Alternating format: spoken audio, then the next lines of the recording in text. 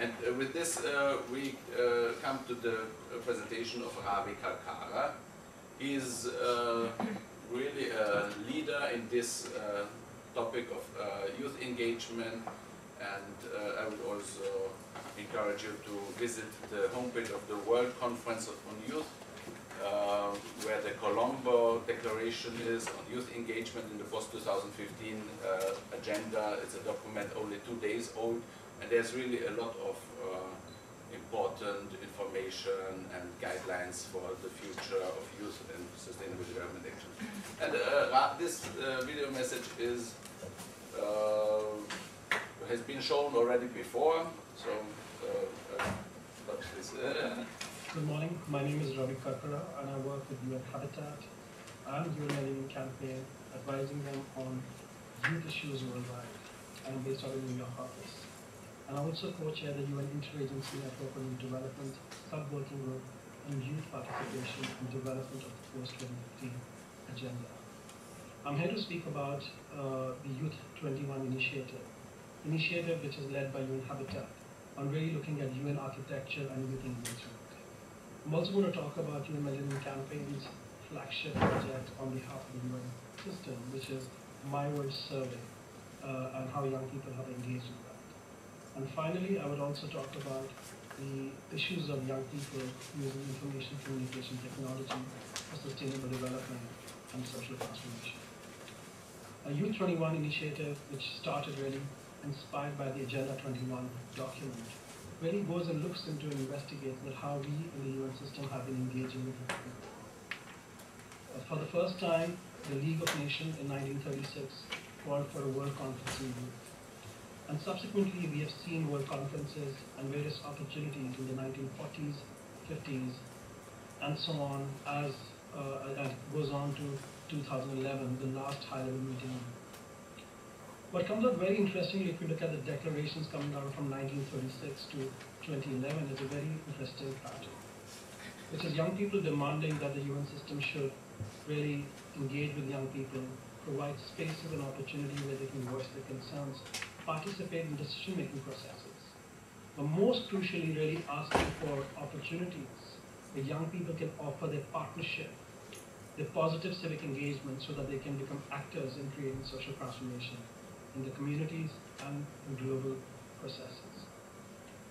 So Youth 21 made a recommendation which was to appoint the Secretary General's special representative on youth. And we worked with esteemed governments such as Norway, such as Brazil, Sri Lanka, UAE, and others to really get their support so that we really create this new mechanism. And I'm very, very glad to say that, and probably you've already heard, that we have now a Secretary General's envoy in youth. We really commend the Secretary General for also prioritizing youth in second-term priority.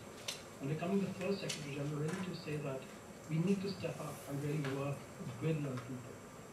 And similarly, you must have heard already that we're also working in the UN system on the system-wide action plan. I'm here to also speak about the second recommendation which comes out of the Youth 21 initiative, which is also to create a UN permanent forum in youth. This is still a discussion, it's not, no concrete agenda has really been set. But there's a momentum out there saying that, how do we really create permanent structures and mechanisms where young people going from one meeting to the other, one conference to the other, can really bring and coordinate and consolidate the discussion on young people's issues, as highlighted in the World Program for Action. The attempt is to create national level platform assemblies, regional platform assemblies, and global UN permanent forum. And the advocacy continues. I would also like to highlight, as many of you know, that for the last 2 years, UN system has been really working on promoting young people's participation in the post-2015 development agenda. Over 88 national consultations, 11 thematic consultations, 4 high-level panel meetings were conducted, and we saw extensive involvement of young people, young women, young men participated widely. But also a similar project that came through was the online mobilization, which UN Millennium campaign has been doing on behalf of the UN system. It is the My World 2015 Global Survey. The survey is really a simple tool to go out there and ask people that how can you prioritize when the governments are really sitting in 2015 and saying that what are the global priorities after MDG. And I would really invite all of you to take it. It's myworld2015.org. But if you start looking at the data analytics which is coming out of this, and I'm sure my colleague Miro from Glocha will show you the infographics, you'll see that if you look at the age cohort of 16 to 30, and I must say that out of 1.3 million, 900,000 are below the age of 30 who are taking the survey. And out of that, about 700,000 are in the age group of 16 to 30, and their priorities are education, education, education. No surprise, a demand for knowledge, a demand for competency and skill-based education system that can create employment and entrepreneurship, and really contribute to sustainable development values. The second priority is health. Third being job opportunities. Fourth, which is very interesting, is asking for accountability, which is honest and responsive governance. Fifth, on protection from crime or violence. Sixth being gender equality. And seventh, issues of climate change, whether it's water, forest, rivers, and climate change specifically. We see a very clear emergence of this global community of young people who are really more connected to issues of sustainable development as highlighted in Agenda 21 and what came out of Rio +20. But also there's a worry because we have not really created those opportunities. We haven't created that aid architecture we can really invest in young people. And that's what the Youth 21 initiative, the third component of the Youth 21 initiative, is also rethinking the global aid architecture and really trying to question where is youth investments being made. And we're also working on the global aid architecture discussion, which I will be happy to speak at a later point. Finally, I think one thing which came as a big learning from the My World survey was this very strong engagement of young people. The number I talked about, 700,000, young people participate as individual participants, individual voter. They mobilize their networks, their youth-led organization, their universities, or their a rural community or rural groups, and they came and participated. The third thing which happened with young people was they didn't just limit for their participation. They went and mobilized votes of women out there, indigenous communities, disability communities, and so on and so forth. We have images of young people having and conducting a vote in a rural area.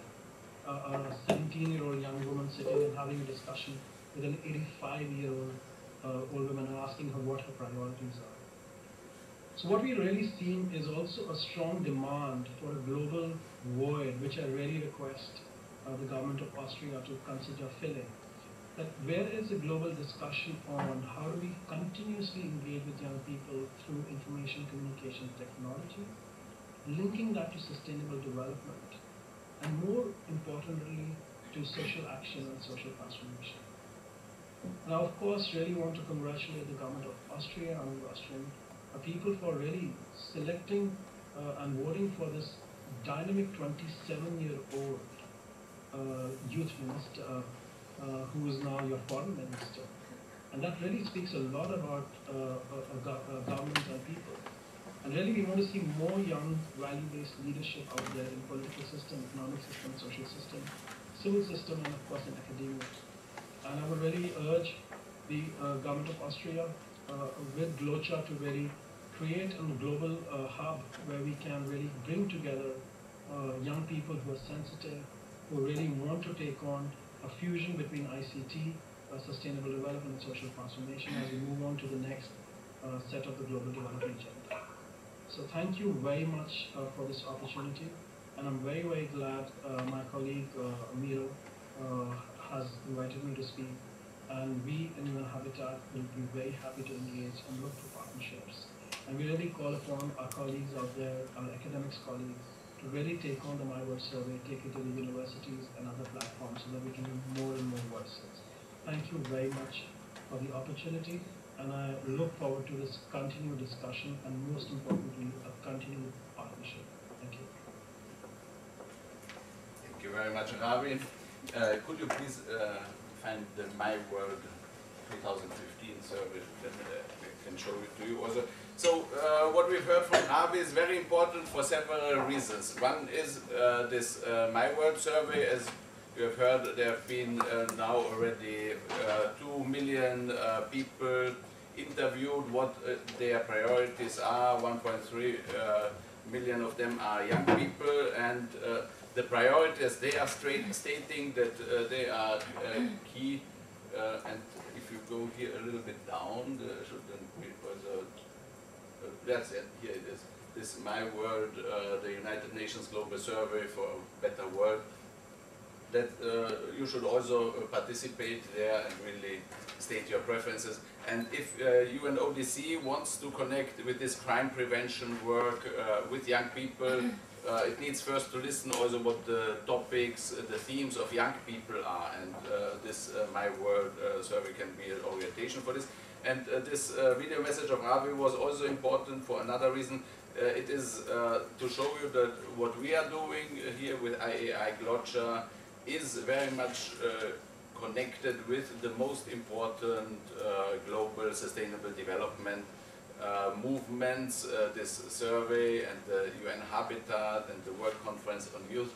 So it's really quite strong, and we want it to connect it also with this Vienna-based organizations, and we also are looking for social impact investors because we are reaching our limits of capacities sooner or later as civil society organization, and with such activities like music and sports for development, we are quite optimistic that there will be a case for social impact investors to join our work. And we are delighted to have a very good partner for this, our activities. It's PLatzer and the Academic Council on the United Nations system. Actually, it was Michael's initiative to invite us to contribute to this commission on crime prevention session here, and to look for potentials to work together regarding the Congress in Qatar next year. And Michael, I give you the floor. Thank you. Good morning, everyone. And what makes me happy this morning is that more than half of our audience, I think, is under 30. Is that correct? It looks like. And I expect those people to contribute to a conversation. I think this should not be just two old men talking to you. Oh. So I'm hoping there will be an interaction. Yes, UNODC, Mohammed Al-Muna, who's hiding back there, has had a very active program of sports, not drugs, and particularly Qatar has been in the forefront of these activities. I ran a program in the Caribbean, and music, of course. There's the great reggae stars, and but also cricketers who are role models for young people. These have been evaluated. Unfortunately, one of our panelists who went actually to Hollywood to learn about how to inspire people and get movie stars and musicians and sports people to be advocates for the program. We're positively evaluated, but I have my own skepticism about this. You know, people talk about Facebook activism. It's as if, you know, you click something, you join a petition, and you've solved the problem. Rarely. And the other, of course, is that there are professional youth. There are professional youth delegates who go from one meeting to the next, and because they've been at one meeting, they get selected to go to the next one. I don't think that's also very helpful. I have had some experience with my own young people, scholars, with the ACUNS people. I think it needs a group dynamic. It needs people who want to be together, who are feeling comfortable with each other, who party together, who become active and try to do something. Now, Miro and I have been together a long time, and there is an Article 29 at the Universal Declaration of the Human Rights, which requires people to go do something. And that means whether you go and advocate for whatever you want to do, the environment, the seals, the visiting the elderly, even if you advocate for legalization of marijuana, I think that's a good idea. But my point is, get involved. And I think getting involved means usually forming a group, which is self-sustaining. They want to do something and they get moderate successes. I think it's fantastic not only that we have a young foreign minister of 27 years old. In Austria we can vote at 16, and yet most people don't vote at 16. I think we need to involve them. We do have a very special event coming up next year in Qatar. There will be a youth forum in Qatar.